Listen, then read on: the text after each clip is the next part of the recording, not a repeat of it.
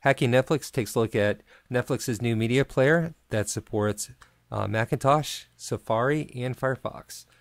And the way you'll know you've got the new player is if you look in the lower right hand part of the screen, you'll see that they now have the bars instead of the incompatibility notice. Netflix is rolling it out to customers. Everyone should have it by the end of the year.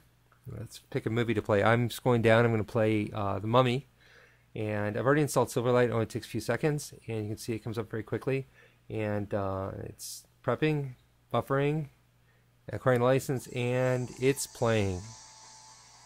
Again, this is a Macintosh. It's one take, and it is not sped up at all.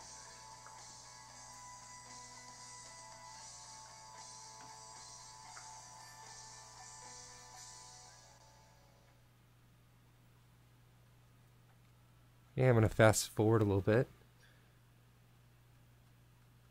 You can see fast forwarding is quite quick. Buffering is fast too.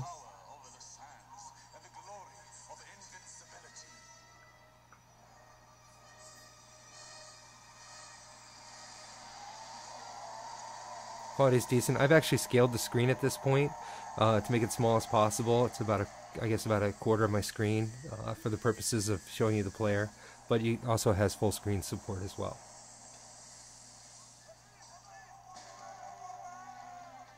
I'm going to fast forward a bit here to another scene to get another feel for it. And this is connected to wireless 802.11g. Quality's good. I'm going to fast forward to the end of the movie. See, it's very responsive. And buffering seems to be much faster now.